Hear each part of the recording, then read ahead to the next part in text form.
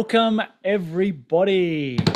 It's office hours time again. Thank you for joining us, and hopefully the stragglers that come in after 9 o'clock my time will also be joining us.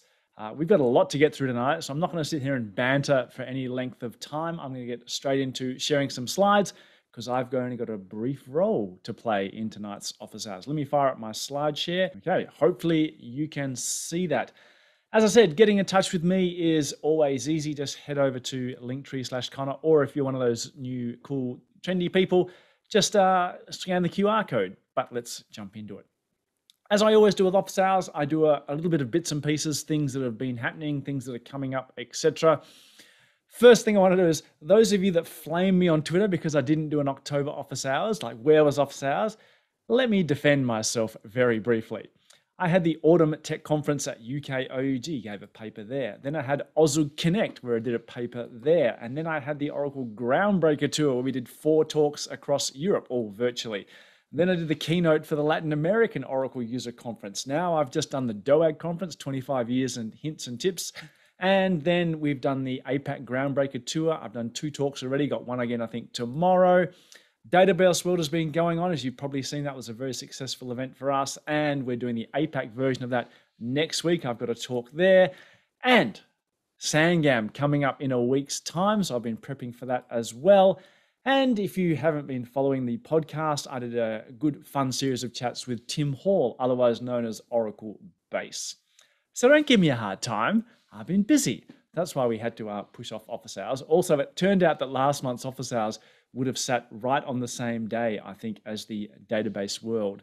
And that would be what I call a career-limiting move for me to compete against the esteemed colleagues of mine inside Oracle. As I've been saying to any office hours, any talk I've done the last 2 years, it's great to have you on these virtual calls. I'm thrilled to have you here, but the reality is communities belong face-to-face. So please follow your local guidelines, your local laws, whatever they might be. Let's get ourselves vaccinated so our communities can be back. Now, normally when I get to this point in office hours, I put up this session and I have all the various topics and questions we're going to talk about. None of that applies tonight. None indeed.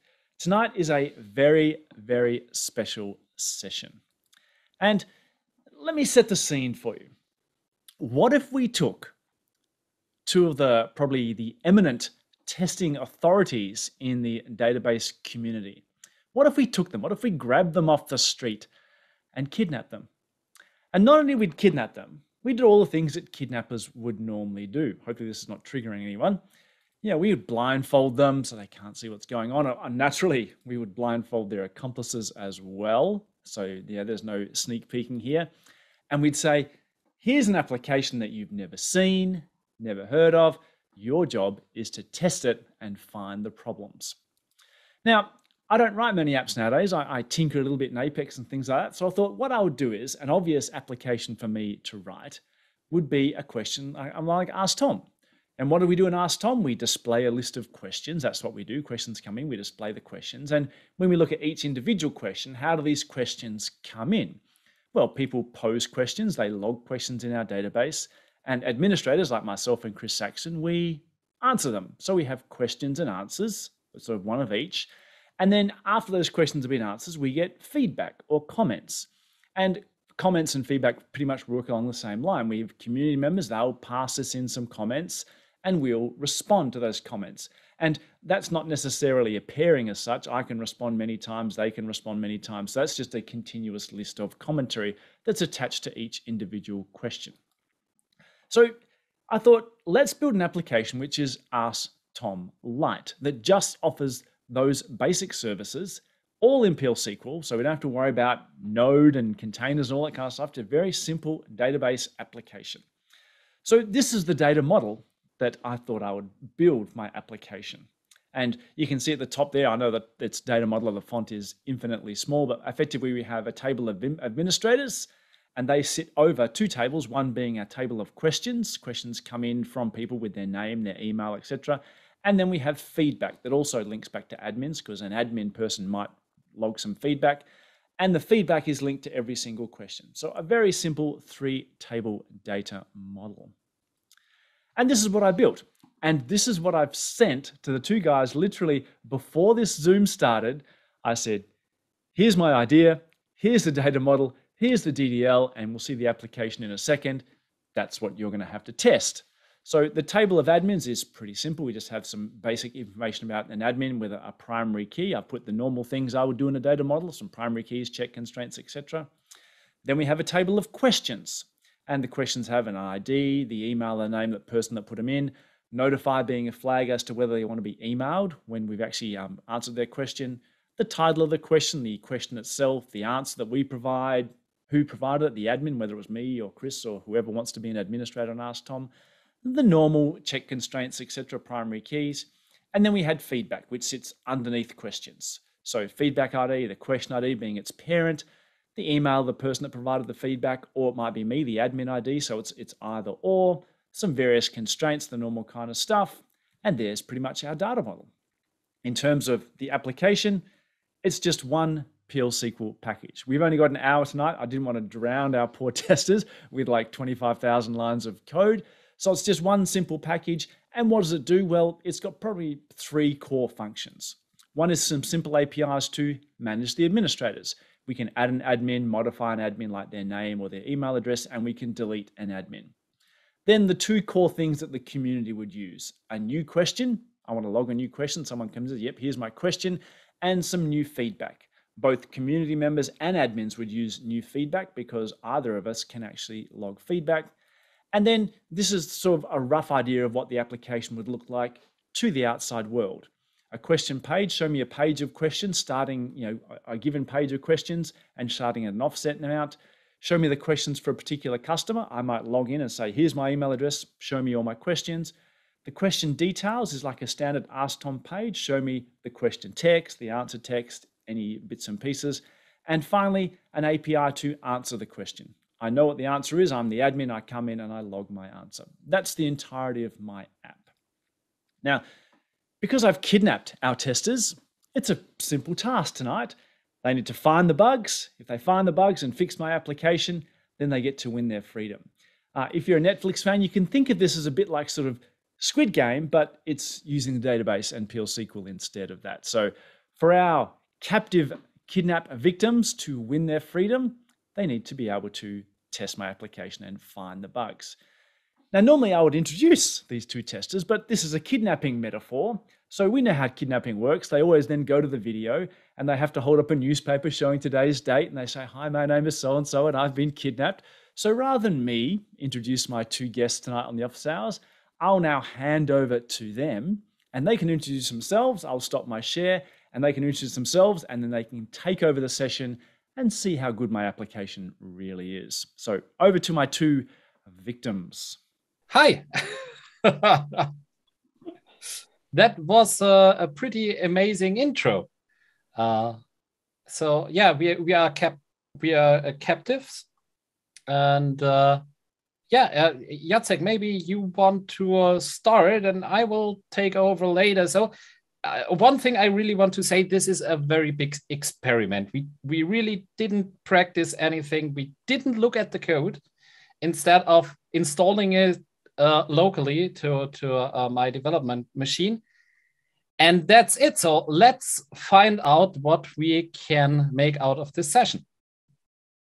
Okay, so as our kidnapper has mentioned, I'll just start by introducing myself. I don't have any newspapers to say that it is live recording, but it is. My name is Jacek Gebal. I'm one of the authors of utPLSQL unit testing framework. And well, you might, for those who don't know really what utPLSQL is, I'll just give a very brief intro, and then probably Sam will talk a little bit more or actually show it in action. So let me see if I can do that. So utPLSQL is when you think about, okay, how do I use it? What do I do with it? Well, it's a thing that you can do to test the database, right? Actually, PL/SQL or SQL code in the database. And to get started, all you need to do is know the key concepts, which is the package specification annotations. So to make your package a unit test package. You need to annotate it. You need to test that say that it's a test suite, and that the particular procedure is a test procedure. And you can those are the annotations. It's a --%. It's like a comment, but with a percent at the start. And then the next thing you need to do is go and implement a test, and to actually perform a check on your data, we use the expectation syntax, which is ut.expect. And then you say, well, what is your actual value and what is it that you expect it to be? And in this case, we expect Chuck to equal Chuck. And there is more than just to equal. That's just one of the examples of possible comparisons. And then eventually, well, when you created your test package, you want to execute it. And to do this, you execute the ut.run, and you provide optionally information. What is it that you want to run? If you don't say what you want to run, it will run all of the test packages in your current schema. So that's it in terms of very brief introduction. I'll hand it over to Sam. He'll be doing all the heavy lifting today, which is actually implementing those tests. And I'll probably be just like navigating and suggesting what and how I think we could be doing. Well, you will have to answer all the hard questions. I just need to type. And every time I'm stuck, I just, okay, Jacek, what are we going to do? Yeah, a quick introduction of myself. My name is Samuel. I'm working on utPLSQL since three and a half years, I think. And that's also where I met Jacek. And you might have seen a switch from my profile pic to now, because I improved a little bit, and now A3LPC is the Sith here, and I'm just a captive, and also slightly turning to the good side of the force. But let's hop straight into action here. And the very first thing we want to do is to install utPLSQL, because that's what we are using. And we thought it is so easy to do that we could just make it a part of this. I have prepared that because that's always something I'm struggle with. So I will just copy that over, and we will have a look. It's really just running an SQL script from the latest release, which is 3.1.11. And when we do that, in that case as sysdba, to make it very easy, it will go on and will start. I think you might have it installed already. I did. Oh, I thought I had it uninstalled. Okay, so that's of course the great thing that happens, which means we might have the user already. So let's hop into that, because we are professionals, right? And actually delete the UT3 user, drop user UT3 cascade. And this is proof, folks, that we're doing this all live. Yeah, it very much is. You might encounter some problems in the installation now, Sam, because you'd still have public synonyms, but we can consider this a success anyway. I hope Connor will forgive us, and we still can go free. We'll see. Yeah, so that looks a lot better. Yeah.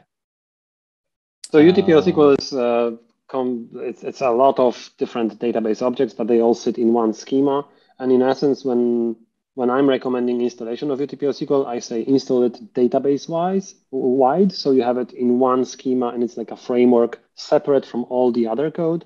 So as Sam was just showing, he dropped the UT3 user, nothing was lost. He just removed the framework, right? So you don't need to worry, oh, my framework is coexisting with my tests, or it's coexisting with my production code, which is probably not what you want to do. Okay, and we are nearly done. And that's really what I wanted to showcase.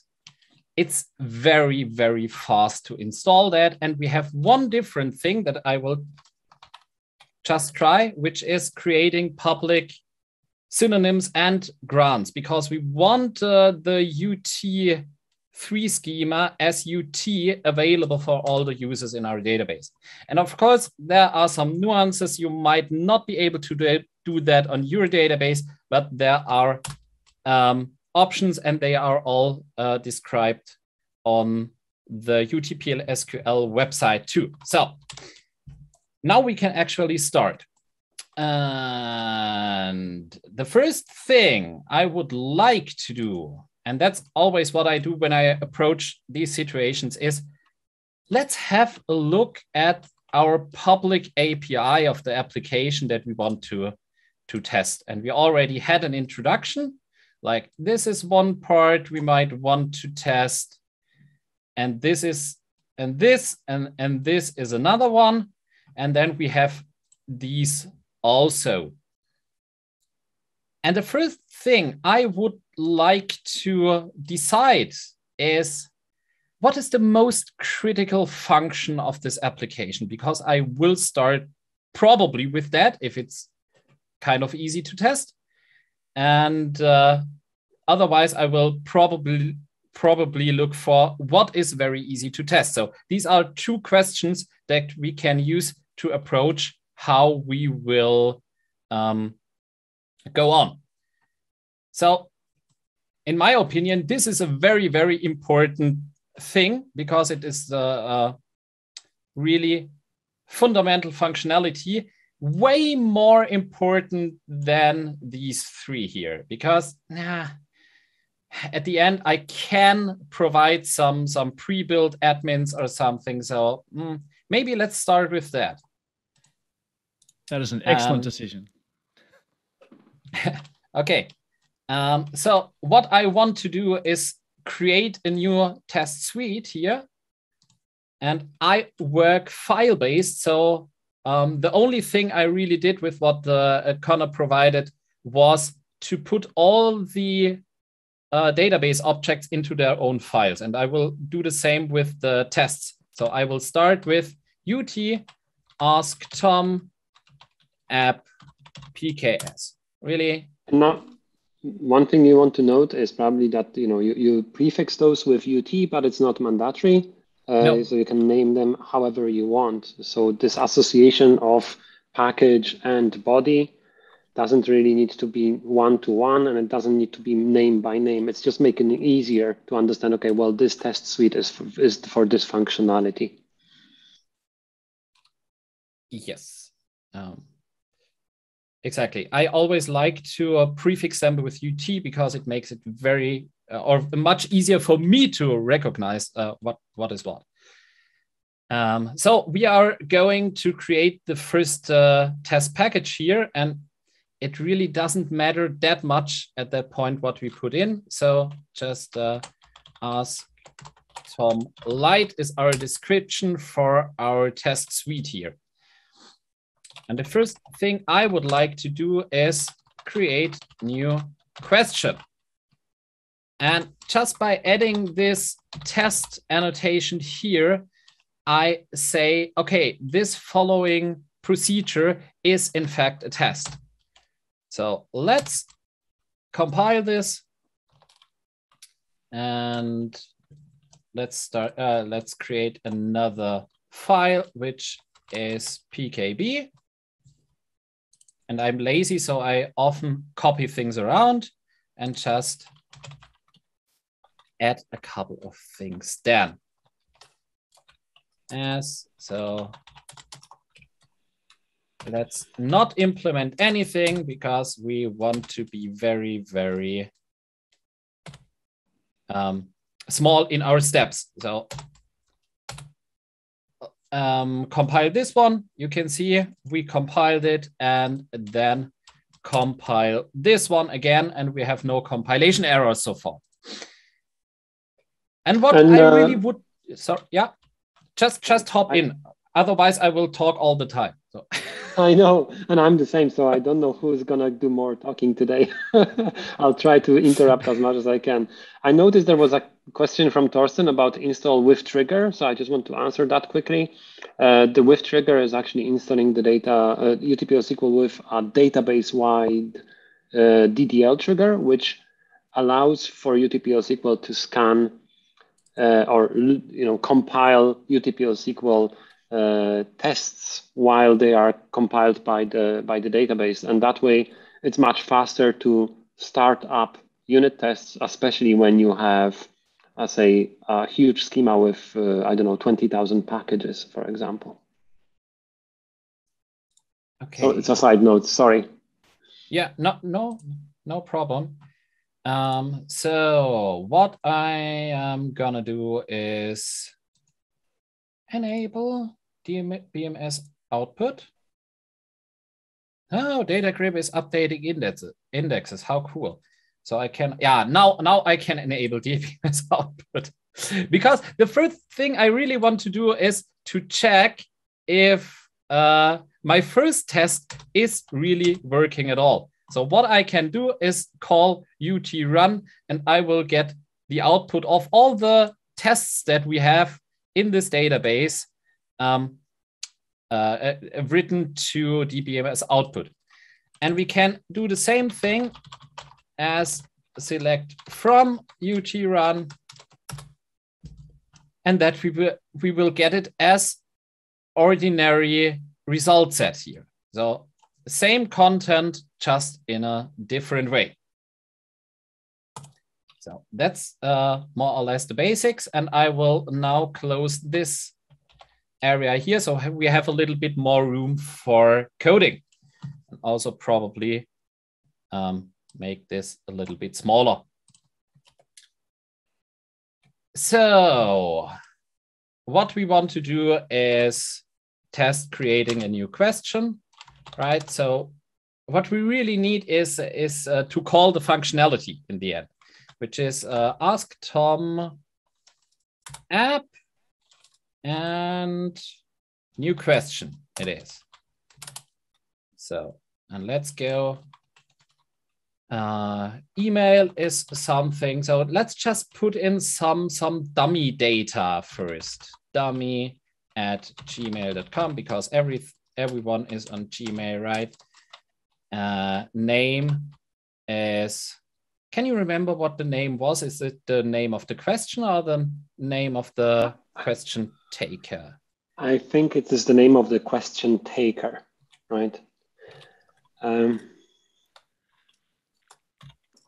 So notify, what is notify? Do you know? From what I remember, it is an indicator whether the person wants to be notified about the answer, or the question being answered. So you can put in some value here. It's a varchar. I would assume it must be yes or no, or yn, but I'm not sure if there is any restriction. And then the question is the question itself, right? Yeah.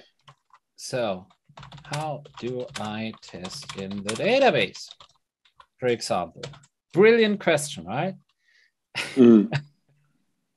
So, and what we can do now is we just compile this here and then switch back to our console and run it and see what happens. And we got some warnings. Oh, this is interesting, because that means that this API we are using is actually committing stuff. And that's a little bit sad, because now we have actual test data in our actual data that we put in the database.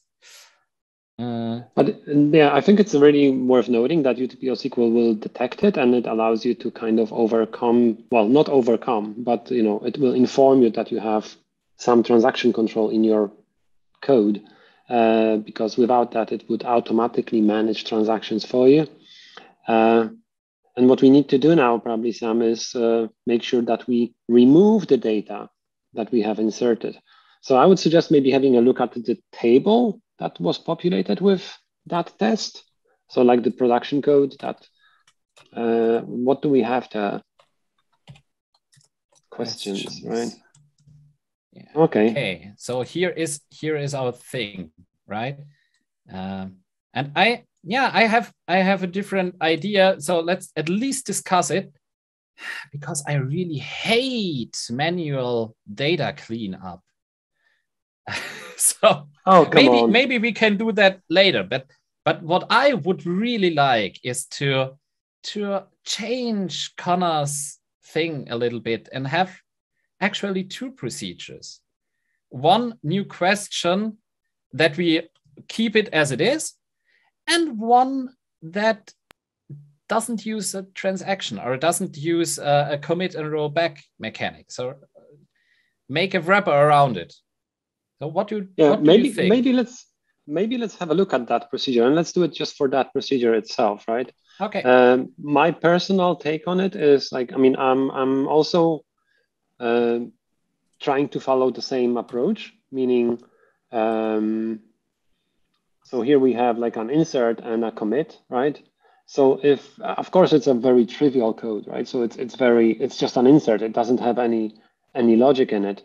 But you might have, if your procedure is a bit more complex, it makes much more sense, because now it's going to be like the declaration of the procedure is longer than the body, right? And we will kind of duplicate it again to isolate the transaction control. But one of the things, like if you look at that, one of the things I see is, it's something that I quite often see anyways, is actually partial transaction control here, which we could also have a look at, because like, I'm not sure if we're allowed to modify the tested code. I would probably need to ask our kidnapper.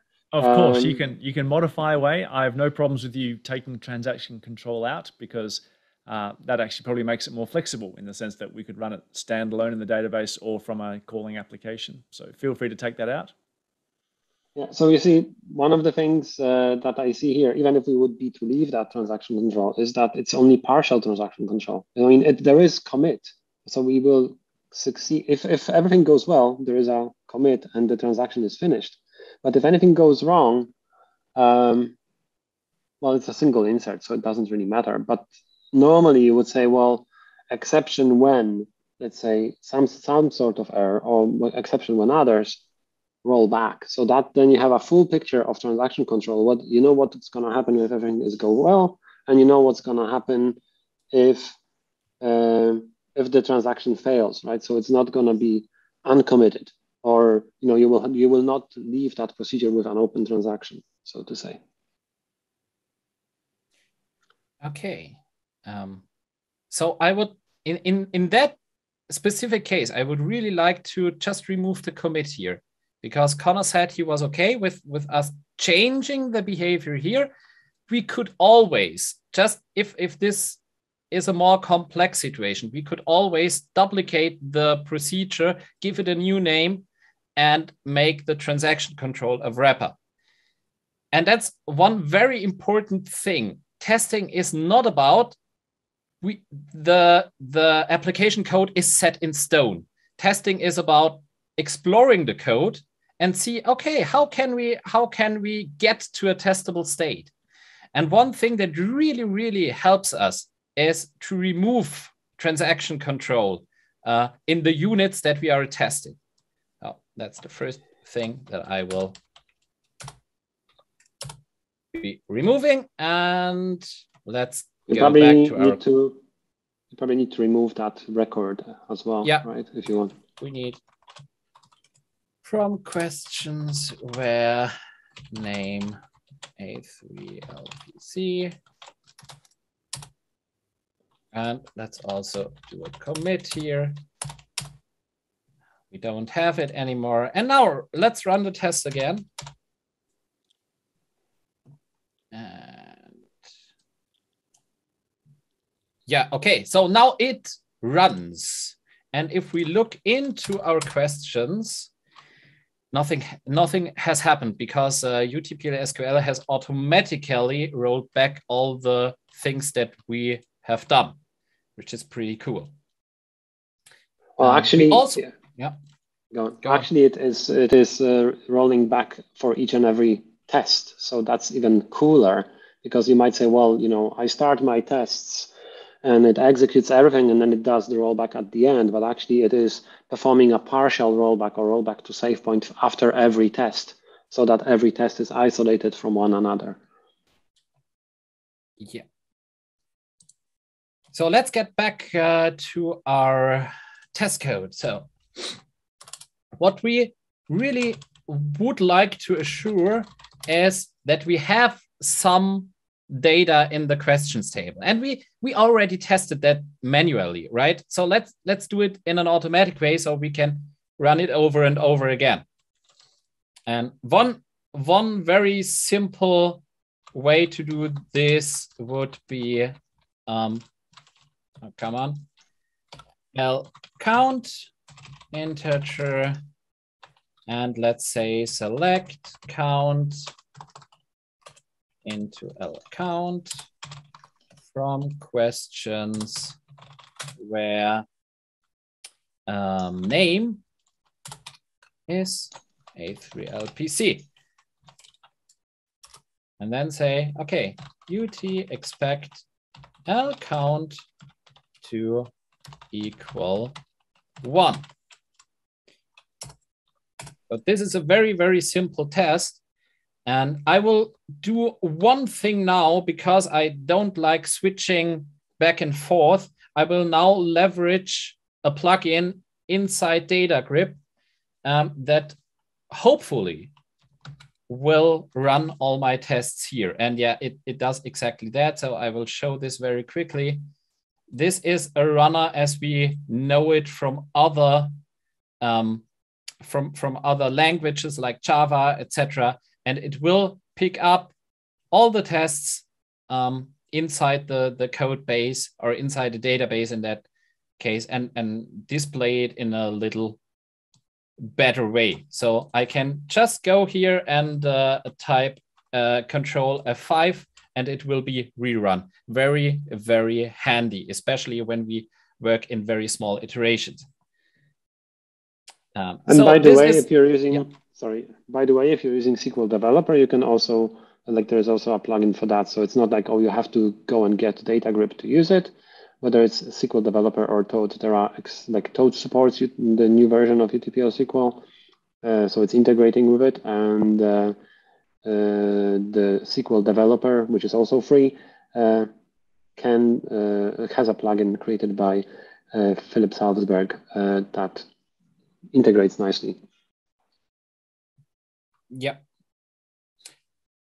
So we now made sure we have something in there, and maybe we want to be a bit more sure what is going on, right? So what we could do instead is, for example, not use count here, but use the whole row, and then we can check the individual columns. So I think that actually is a very good idea, Sam, because if you actually want to compare the data, like if you want to test a procedure, testing that the record was inserted is, in my opinion, definitely not enough. I've seen a lot of tests that were like that, and that they don't prevent bugs in your code. So what you really want to do is make sure that you're comparing the actual data and making sure that the data is correct. And actually, I would also probably, my favorite approach is actually to use cursors to compare the data. I don't know if you were planning to go to that, Sam. Yes, we can also use cursors, of course. And maybe we demonstrate it. So we run our test again. And come on. Yeah. So it still works. So there is one ugly thing if we make our test fail now. If we run it, it will result in an error instead of a failed test. So, and this was what Jacek is suggesting. we can do it in a different way, and then we will not run into an exception, but in a failed test. And what we can use then is to say, okay, we have two cursors, C actual, this ref cursor, and we have C expected, or expect this ref cursor. And let's first create the actual cursor, which is really select from questions where name is A3LPC1, because we still want to demonstrate that the test is failing. So open C actual 4. And then what we need is another cursor, expect 4. Well, and we can say, okay, what do we expect? We expect, for example, dummy@gmail.com as email. Like this from dual. Then we can change our expectation to be C actual should equal C expect.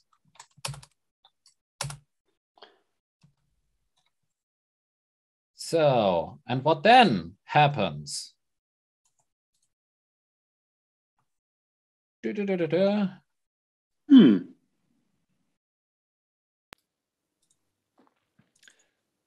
Oh, this is interesting. Maybe had a utPLSQL mismatch has of a bug. columns. I think we have a bug in utPLSQL. Cool. So Yeah. I shouldn't have updated to the latest version then. But there was no changes there in that release. I actually have to look at that. Why is that happening? There should be no error, really. So is that the mismatch of columns you've got? No, utPLSQL handles nicely mismatch of columns, and it will report you the columns that are not matching. Yeah, and in this case, there is no data in the actual. Yeah, maybe it has something to do with the CLOB or something. I don't know. Maybe it's the CLOB, but it should also allow for a CLOB comparison. Okay, interesting. I'll need to make a note, something to investigate. Was it LPC? Was it LPC1 or LPC? LPC. That's exactly what it was. Yeah, we inserted it with LPC, and that's a very good point, Connor, because what we really want to do in these situations is something like that, like LC for local constant, test name constant, varchar2, whatever is A3LPC. And then really use these things here, because then it gets very obvious what we are doing. And now our test is working again. I'm really surprised to see that failure, but well, it happens. So maybe you could add a name as a second column to the select statement, to the actual, and let's see what will happen, or to the expected, whatever. Yeah, I can do both. So I can add name here. Just wanted to show you what will actually happen. So you see that there is a column mismatch now, right? So it's saying, well, there is a column, right, that is not expected because our expected data set doesn't have that column, right? So this is one of the things that I think we wanted to achieve with select star, but it failed, which is showing, well, select star is actually not so bad when you're doing testing, because what you can compare is all of the columns of your data set, right? So when your data set is changing, let's say you added a new column to the table, right? You might actually want your tests to fail. You want to say, well, there is a new column. What happened? What about the tests for that new column, right? So that way your tests are more robust because you're covering the whole set of columns. Whereas if you specify them one by one, you add a new column, well, that won't be covered, right? When you remove a column, that will be covered because the tests won't compile. But select star in this regard is a really nice and handy way of saying, well, I want to have all of the columns, and I want to make sure that my tests are testing all of the columns. And utPLSQL should support glob, so I need to look into that, and we'll definitely do that after this session. Well, sometime after this session. Yeah, and this is something that happens all the time when you are testing. Your expectations get challenged because you suddenly experience some things that don't match your mental model of what should happen, and that's a very huge benefit of writing tests in that way. So to solve our problem here, we can now use lc test name as name. Then our expectation and actual value should be the same again. So I really wonder about that notify thing, right? Because we didn't add anything here. We passed null and it worked. And I am really curious what we will get here. So what we can do is we expect this to stay null, I guess, as varchar of whatever kind. Can you remember what it was? I can also look it up. No, I don't remember, sorry. It's varchar21. Yeah, okay. As notify. So I'm curious what we will get. Okay, it still stays null. So this might be either expected or not at all. Did you change the notify actually in the setup for the test? No, I kept it null. So we actually proved that null is a valid input, right? Yes. So it gets passed to the data table, which is okay. So what we can, of course, try out is what is if we pass y here? Do we also get y back? And of course, I can remove the cast then. Yeah, it's okay. So y seems to work here, and probably. Oh, let's see if that changes if we say n and still have our expectation. Yes. So well, that works pretty nicely.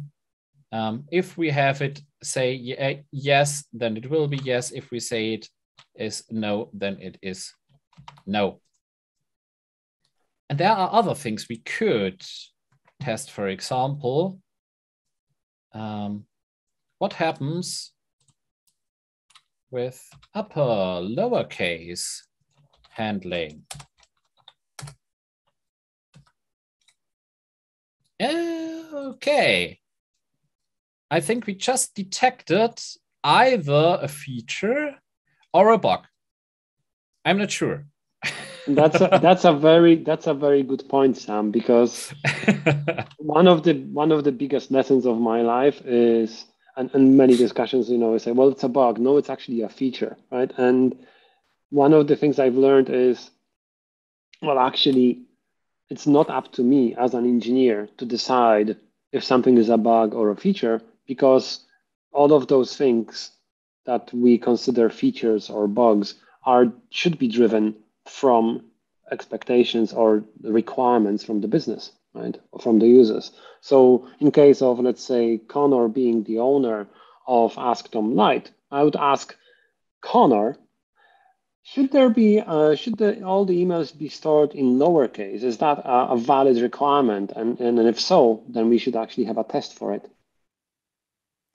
Yes, that is correct. In the DDL that I sent over to you, there's actually a trigger that forces all emails to lowercase, and that's that sort of that common technique of such that we can maybe at one day add uniqueness or email checks, etc. So all emails are forced to lowercase in this schema. Okay, That's pretty cool because we figured out one requirement that we didn't know upfront. And so my do you approach, want to implement it? Yeah, but not in this test, to be honest, because this is like our high level test that kind of checks the whole functionality. So what I could do, of course, I could put in here an uppercase dummy and expect here a lowercase dummy. So then we have a kind of regression test. So if we, for example, lose that trigger that does it, our test will fail. But it's not very helpful to have this high-level test fail. Would you agree, Jacek?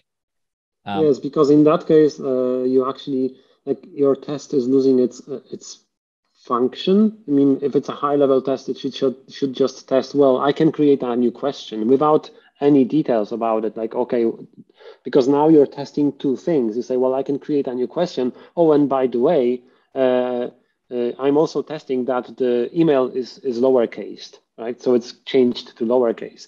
And actually, that's a separate function, a separate feature, or a separate requirement. And I would say, well, let's just assume, absolutely vanilla scenario, like of exactly the input data that we want without exposing any extra features. And then we should have a separate test, maybe just focusing on the email address and say, well, what if if I put in an uppercase email, it should actually become a lowercase email, and that's a separate test case. Okay. So do we want to implement these test cases around email, or do we want to tackle another topic? Because I think at this point we need to decide due to time constraints. Yes, I think we could. What we could do is actually try that club and see if we can actually tackle that. If you could explicitly maybe add that club column, which is, it's actually question, right? Yeah. Is it? Yeah. And see if it will still fail. We're kind of now testing two things at the same time, which is testing the framework and testing Connor's Asctom Lite library. No, that's better. Yeah. Okay. Now that's better. So you see, it actually works. So that error that you saw before must have been for some other reason, which I will investigate. But we can actually test this input as well, right? And you see, I think it's a nice feature of utPLSQL. It is actually strong typed. So, well, if you're expecting club, you should say that you're expecting club in your cursor rather than say, well, if it looks like a string, it is a string, which is kind of, duck typing, and duck typing. And then therefore, it's, if it looks like a duck, it quacks like a duck.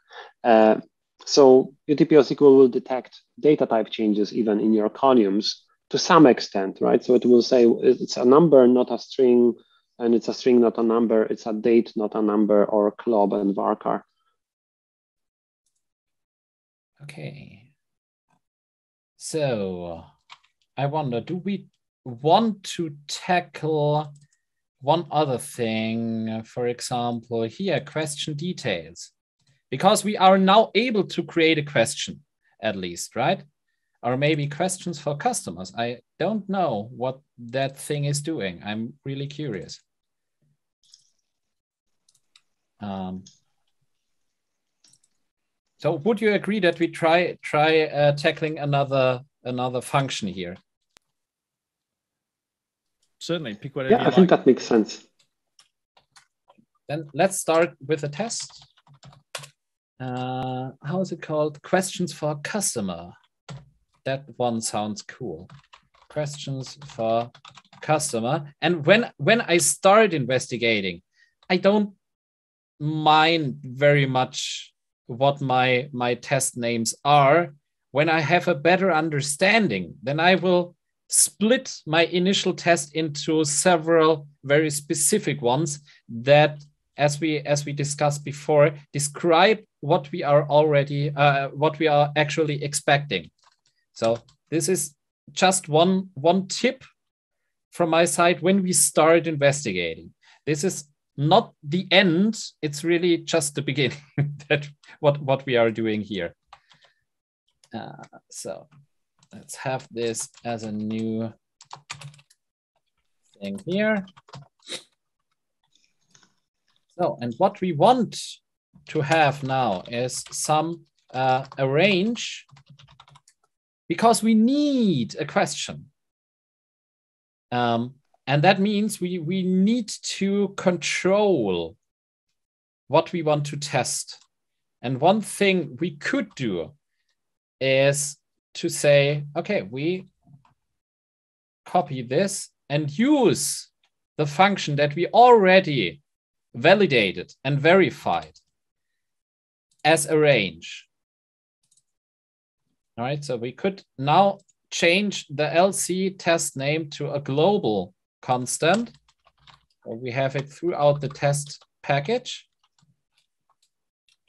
And then I would even rename it to GC test name, like global constant. So now we should have a question available, and then we can actually act and test our functionality. Term app is a question for customer.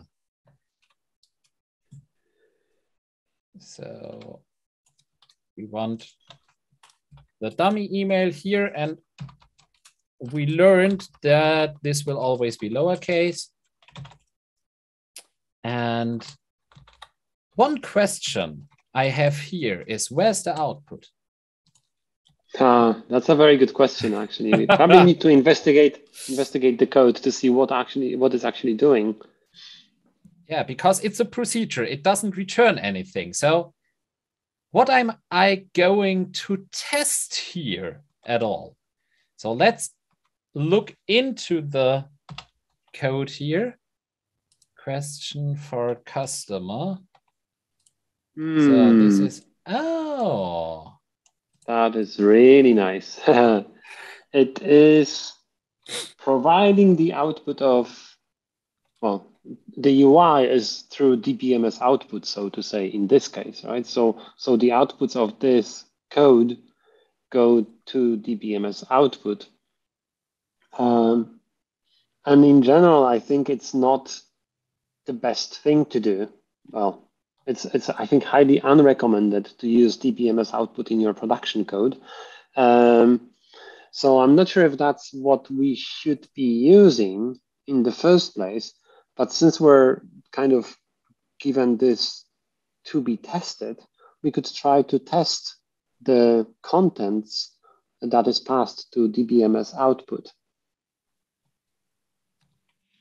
And certainly in a real life production system, that would probably be just returning either a ref cursor of the output, or it might be calling, for example, HTTP if it was an Apex application. But either way, yeah, feel free to modify as you go. This was purely so it could keep it nice and self-contained. Yeah, but I find it a nice example because it showcases in the end, it doesn't matter what or in which form the output occurs. We still have input and output, and that is what we want to test and what we want to check for. So if we have an option to get that output, we can test it. And maybe, Jacek, you need to guide me because I never so far tested DBMS output. Okay, if you start with maybe get like writing DBMS output get lines, right? Get lines. You see what it has? It has DBMS output lines array or DBMS output char array. I would say that using DBMS output lines array is better because that's a schema level type, whereas DBMS output char array is a package level type. And actually schema level types are supported in utPLSQL testing, so you could test it straight through expectations. Okay, so we need some lines here, right? Yes. DBMS DBMS lines array. Yes, and you probably need both expected and actual, right? But let's start with the expected. Now get lines which has lines, but I think it has one more argument. Yeah.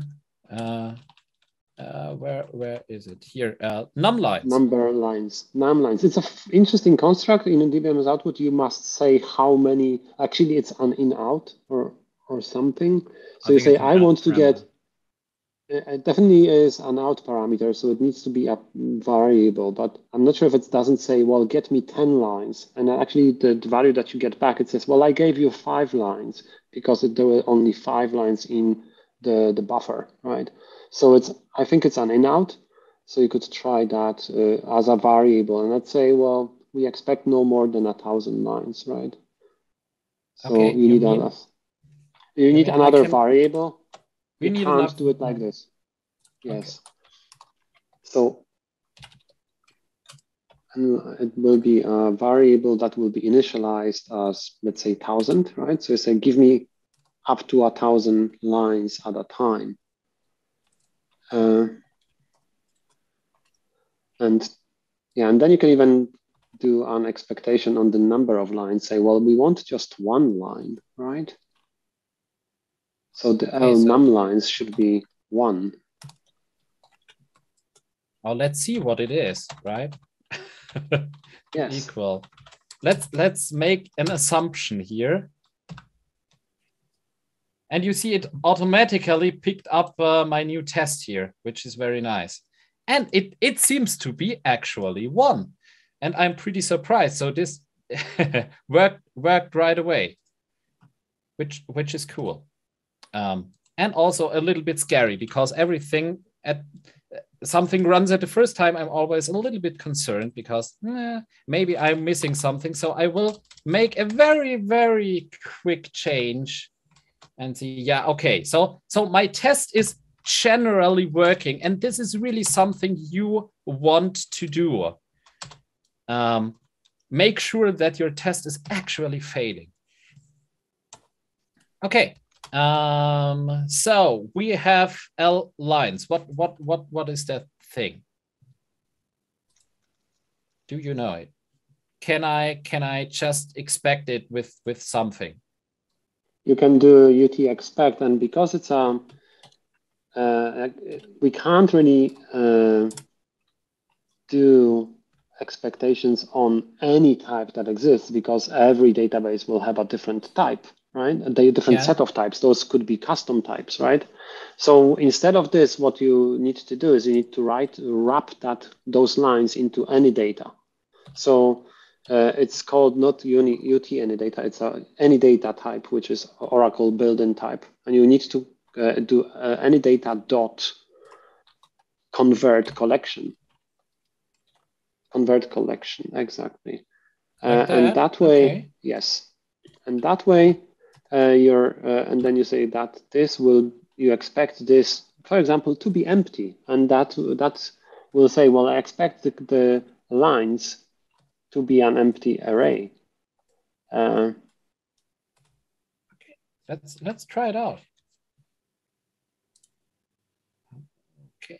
And I see I get something here. This is cool.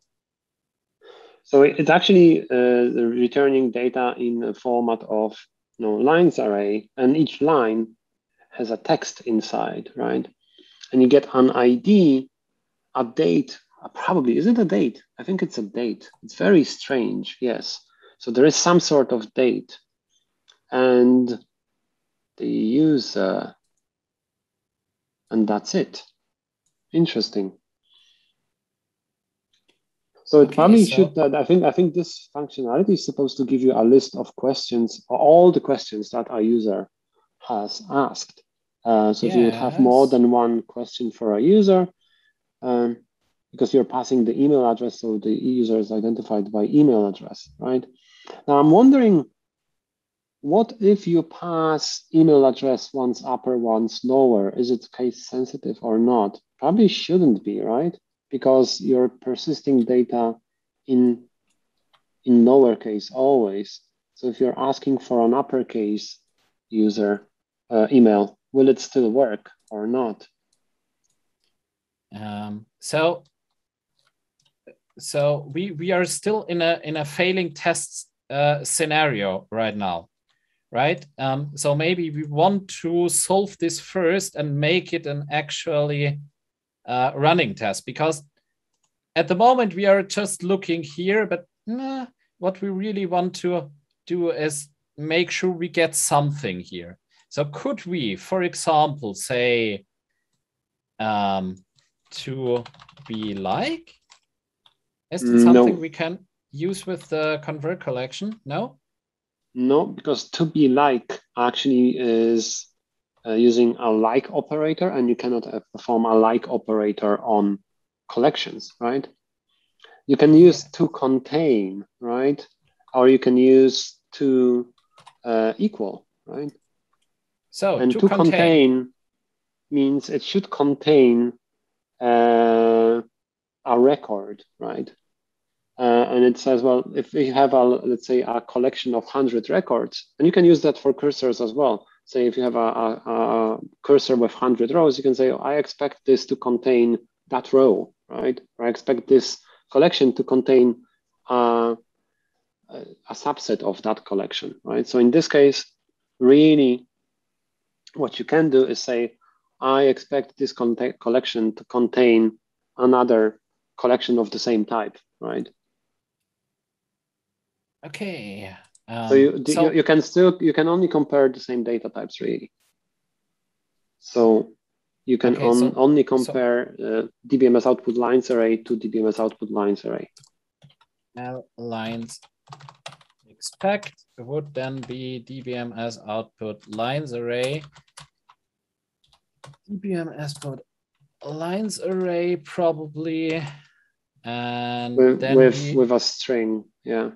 Yeah, so let me get this a little bit more. And this is becoming quite tricky, to be honest. This code is hard to test because it is actually performing.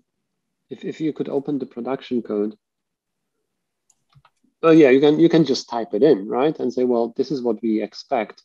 If you're building like a regression suite for existing functionality, if you assume that this is working correctly, right, then you're actually assuming that this is working correctly. Yes. But is it? But is it, right?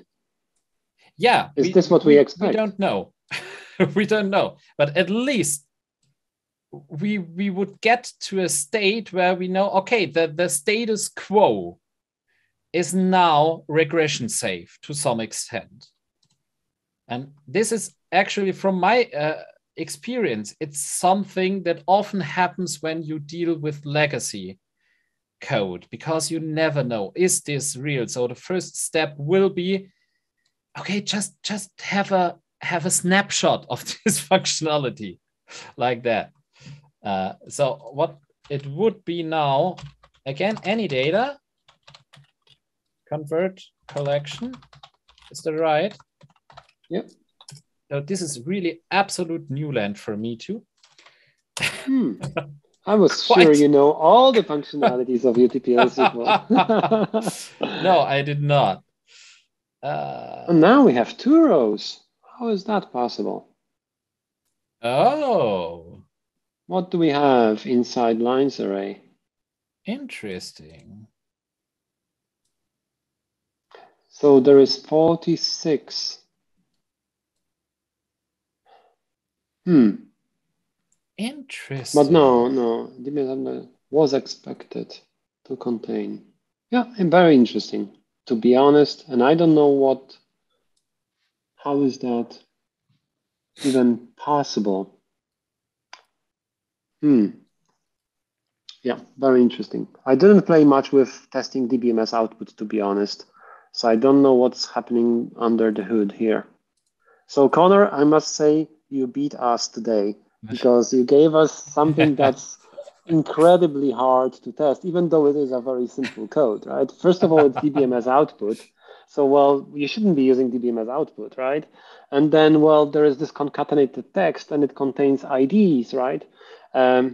So in essence, instead of testing through API as you did, Sam, in your arrange part, right? So in your arrange part, you're using an API to set up the data, which is actually brilliant because that's what I also recommend. If you have a nice set of APIs, like why not use those APIs to test the flow, right? So first you say, well, I can ask a question, but then you say, well, I can ask a question and see the answer, or I can see the question, right?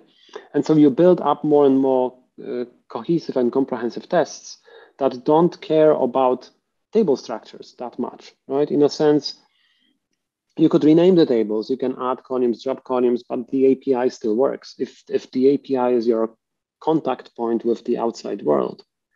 But in this case, because of how the questions for customers are built, right, you're actually getting an ID that you don't really see through API when you're setting the data up. What you probably would have to do is either strip off that ID when you're checking the expected data, say, well, I don't know what the ID is, so my test cannot assume it is going to be 46 all the time.